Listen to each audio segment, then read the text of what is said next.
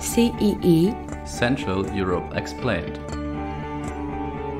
an IDM podcast series powered by Erste Group. CEE Special Edition, Youth in Academia, Passive Listeners or Actors for Change. As student, engagement is a key driver of one's personal development. But what does engagement mean? Well, following the European STEP project, there is no single definition of student engagement. From critical reflections to political activism, it works on different levels: national, institutional, and individual. It also differs from country to country and institution to institution. Being engaged leads to meeting new people and gathering new experiences, skills, and competencies. It is recognized as a key part of university studies, especially if it's valued as practical experience beyond in-class discussion. Often, one can feel challenged by finding the right balance between engaging in activism and one's academic studies. But why are social engagement, activism, and academia often perceived as separate spheres? Are they maybe not supposed to work hand in hand? Welcome to CEE, Central Europe Explained, Special Edition. I'm Hontebeyrie, Research Associate and Podcast Producer for the IDM. I'm here today with my colleague, Gloria. Hi, Gloria. Hi, Emma. Thank you for having me today. Thank you for being here. Yeah, maybe you can start by saying a few words about yourself. Sure. Well, my name is Gloria Becerill. I am collaborating at the moment with IDM as a trainee as part of the Erasmus traineeship program, which is part of my master's degree in local development in the University of Padua in Italy. So, Gloria, today we're here to talk about youth in academia. Are they passive listener or actors for change, and discuss about engagement. What does it mean, as you might have heard it already in our introduction. Maybe you want to keep on going with this topic. I find it myself very interesting since right now I'm also studying, and I think that engaging into what you're doing, it's key in order to have a successful path eventually as a professional. So we can wonder if engagement is recognized enough by institutions. Are universities in Europe actually fostering youth participation? How do students feel? How can they grow into actors for change instead of passive listeners? Actually, there is a European quality survey led in 2016, which gathered some data which are very interesting, especially the volunteering rate in the 18 to 24 age group, and I'm quoting here, has increased to 38%, and that of university students to 48% compared to 2011. So this means that more than 9 million out of 19.5 million university students in Europe have already experienced volunteering. End of quoting here, which is quite interesting because it's actually a huge amount of people and goes against this whole idea that university students are passive listeners. That's great news, to be honest. That's something really nice to hear, since I think that's something that we really need right now. If we are not engaged, then we're probably not going to do our job correctly. So it's interesting to note that despite these rising numbers also, some institutions tend to neglect, misunderstand, or even fail to recognize and value active students' participation. Following on this point, there is the European Student Engagement Project, or European STEP, that has conducting research on the issue and also constitute a strong base for understanding the importance of participation in students' lives. So European STEP consists of a study to emphasize the importance of youth engagement and its recognition in students' academic path. The project aims to contribute to the recognition of student engagement in Europe, in particular as a factor in the development of key and cross-curricular skills complementary to the academic path. Well, let me tell you something super interesting, Emma. In July 2022, the Danube Rector's Conference Summer School on the Future of Academia in the Danube Region took place in Vienna. And we had the chance to talk with actors from academia about their views on student engagement. Exactly, and especially we welcomed around 20 participants from all over Europe, also some expert speakers and guest lecturers. Together they discussed the challenges regarding the future of academia in the region. But in today's podcast, you will hear personal opinions and narratives from some of them. For instance, Darija Benic, student at the University of Bari al Moro in Italy, Romina Kali, lawyer researcher in the field of transitional justice in Shkodër, Albania, Memushi, assistant lecturer and student counselling coordinator at the University College Pavaresia in Albania, and Kërkesë Zogjani, student in psychology at the University of Pristina, Kosovo. They came together to discuss on what is student engagement and the role of youth in academia, passive listener or an actor for change. At the same time, we conducted some anonymous interviews gathering ideas among the participants, so do not be surprised if you hear unknown voices. But to start with, let's listen about actors of the academia. What are their thoughts regarding current engagement in class? Why do they think it is important? What do you think about current student engagement in class? So I think in general it varies highly from country to country, especially across the Danube region, because in some parts, in the really developed countries, you already are implementing some of these solutions, whereas in the others you still have to do the bureaucracy on paper, you still have to go to the secretariat in person and so on and so forth. So up until these discrepancies between the countries or even between the regions themselves, they are not solved. I don't think you could have like a unitary way of doing it in the Danube region. I'm Darija Benic from Montenegro, studying in Bari, Italy. We should have the opportunity to contribute in a meaningful way to the dialogue and conversation with colleagues and professors, because the idea of thinking together reflects the notion of active and constructive engagement. Well, indeed, I think engagement is kind of a seed, right? The seed of the development of everything. So I would say engagement provides a space to develop one's critical spirit, reflect, and experiment. As for me, maybe the quality is about whether the student is active or not. Maybe it's not even about knowledge, but it's about the skills and the understanding and the ability to implement those knowledge into something. What the participants said about implementing skills. On the one hand, engagement is complementary to studies because it allows the development of transferable skills useful for academic and professional life. I am Romina Kali from Shkodër, Albania. As an experienced researcher, I would say that academia is one of the most influential and contributive fields of the society. So Romina just said here that academia is one of the most influential and contributive fields of society. Following this point, and on the other hand of what you just said before, Gloria, engagement is actually a way to confront oneself with others, the world, and to foster active citizenship.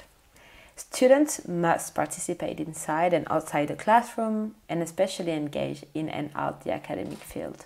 Today, based on my work with youth, I strongly believe that young people are the biggest drivers of change in our societies. It is crucial for them to accept that they will face challenges and obstacles in their path, but it is very important for them to be decisive and persistent when they embark on this journey. This is essential since they represent the future of the society, and it is crucial for them to contribute and to have their voice heard in decision-making processes. They should be the ones to criticize their societies, to be analytical and supportive to other young people as well. I am Memushi. Universities should keep in mind that young people are projectors of the future, and for this they need participatory and comprehensive university procedures for students and recent graduates. Honestly, Emma, I love the way how they have emphasized on the importance of youth and students, and as well universities. Universities and schools are important tools for society.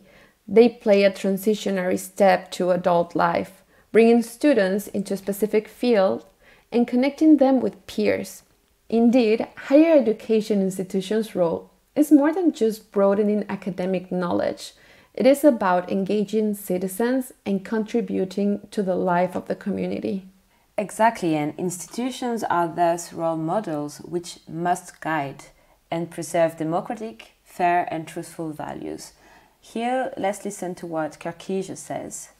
I am Kërkesë Zogjani from the University of Pristina. As a future psychologist who has ambitions to become a part of academia, I find the journey towards it quite difficult. During this journey, students need to be exposed to and mentored by researchers who protect the highest values of the university, although this is not always the case. Plagiarism, fabrication, and cheating are types of academic dishonesty that can make professors models that should not be followed, and students not just passive listeners, but active imitators as well. When those who teach fail to maintain the integrity of the university and no one holds them accountable, unethical behavior can be quickly normalized for their students. As a consequence, they don't learn how to think in a critical way, how to challenge others and be good researchers that initiate change.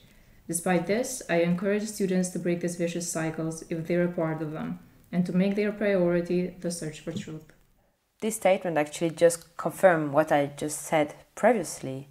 Higher education institutions represent citizen factories. In fact, they transmit much more than academic knowledge to students.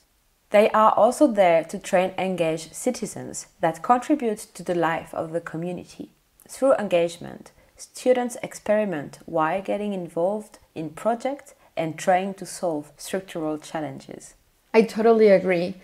And in order to follow this theoretical aspect, we asked academic students and staff about how they perceive themselves when it comes to engagement. As students, we find ourselves influenced by many factors because we come from different family backgrounds with diverse educational history and employment experiences. This obviously impacts our personal development and confidence to be active participants or to be passive listeners.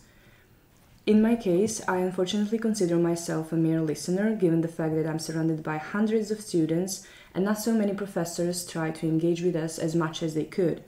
It seems like they just want to present information as facts, and there is not enough space for us to discuss and share our opinions. Therefore, students sometimes feel inferior and think they don't have anything valuable to say or are afraid to do so. In my daily work with students for the student office that I coordinate, there is enthusiasm for participating in various forms of activities that our college organizes. Less is the enthusiasm for participating in student conferences or collaborating with the academic staff to participate in research. In this aspect, the responsibility falls on the universities to use the appropriate mechanisms to encourage participation and critical thinking.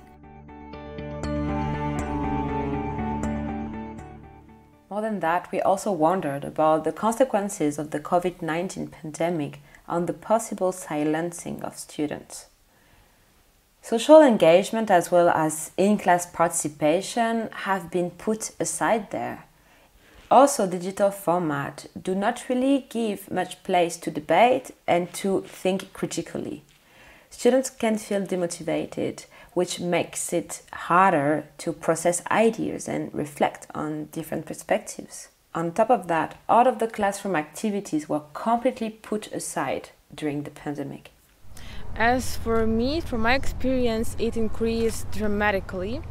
In comparison to in-person learning, where a teacher can see the students sitting at the class, he can ask questions, and students are more or less active. Via Zoom, a lot of teachers don't even ask to turn on your camera. And so students simply sit during the lectures, and what lecture is, it's when teachers simply present some information. And of course, it will be logical to assume that no one is actually listening. And when sometimes he would ask any questions, actually maybe one or two of them will answer them. And so sometimes I was in this role and I was feeling like, okay, I have to rescue all my group because it is too obvious that no one is listening. Nobody is listening. That's quite a statement. I wonder, what do educational institutions have to say about it? I think that's the challenge now. And for both research reports and common reflection led during the DRC Summer School 2022, it is clearly mentioned, in order to foster youth participation, we need more recognition of student engagement. Completely. And again, the European STEP report especially highlights the need of legitimating, encouraging and promoting engagement from the academic side. Engagement possibilities must be made more visible and the institution must make it possible for the student to engage. Indeed, engagement and participation must be feasible for student life, especially time-wise, so that one can find capacities to do so. For instance, making student engagement part of the curriculum could be a fair and appropriate solution. Here, let's listen to what this participant suggested. It's actually quite interesting. So in terms of learning, you could engage students through participatory structures as where they have the decision taking in a decentralized manner in the university and where they partake and have assume roles of management. But also you could engage them on a more personal level through like individualized feedback, particularized one-to-one lesson courses, or like for the improvement of their own abilities and skills tied to the market. Also you should engage them through the use of digital technologies so they can have access remotely, they can make their own schedule, they can have like follow through the courses on their own time and so on and so forth. So it appears that it's all about engagement and fostering engagement, which appears in a plurality of forms in diverse contexts and scales. We cannot say that there is one single recipe to foster participation, but some factors must be understood by higher education institutions, such as making engagement feasible capacity-wise, better recognition, and a flatter hierarchy when it comes to decision-making within universities. Following this point, Shalini Randeria, President and Rector of the Central European University, gives her views on what are universities here for when it comes to youth participation and engagement. We want to educate students who are strongly interested in pursuing research, pursuing academic careers, but also pursuing careers outside of academia, so that they should take the knowledge which universities have been able to impart to them to whatever professional field that they choose.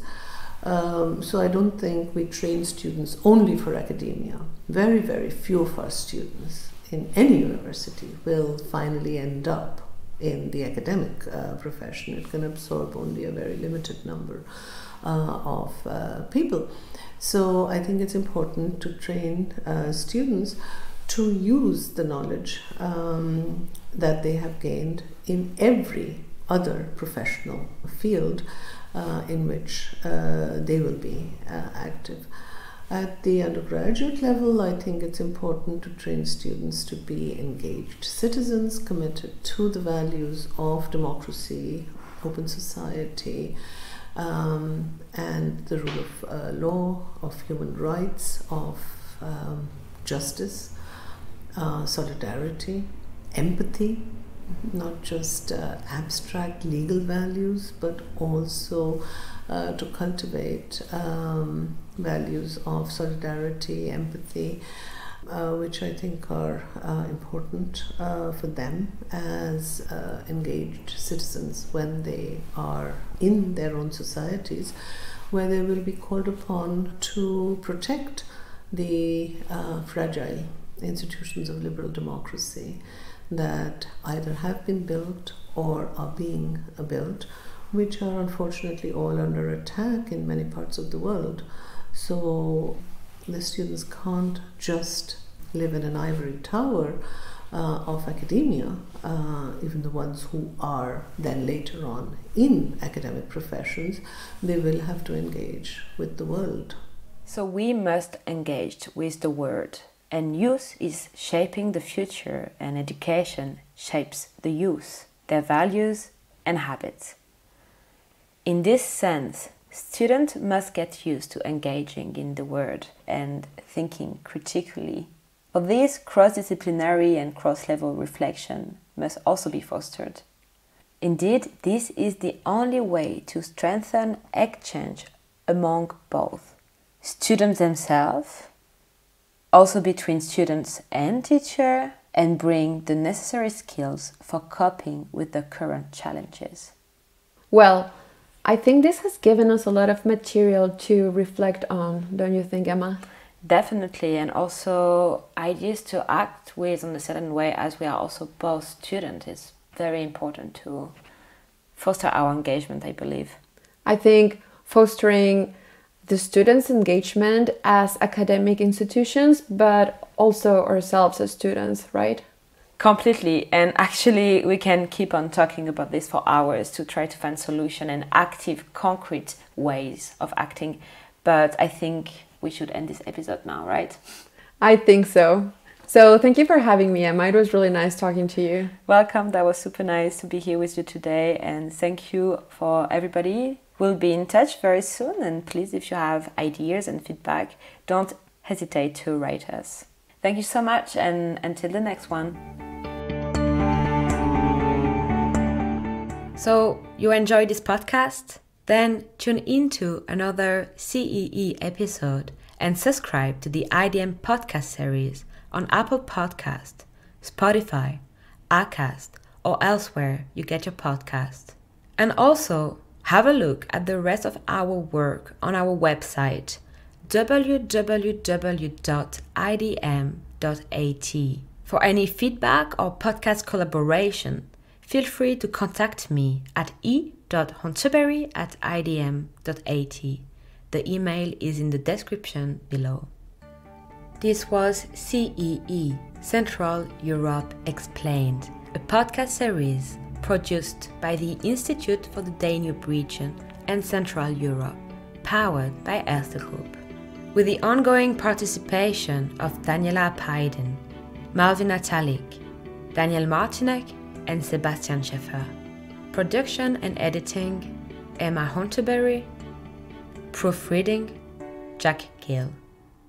IDM Podcast. Institut für den Donauraum und Mitteleuropa. Institute for the Danube Region and Central Europe. European Perspectives. Regional Actions. Cooperation and expertise since 1953.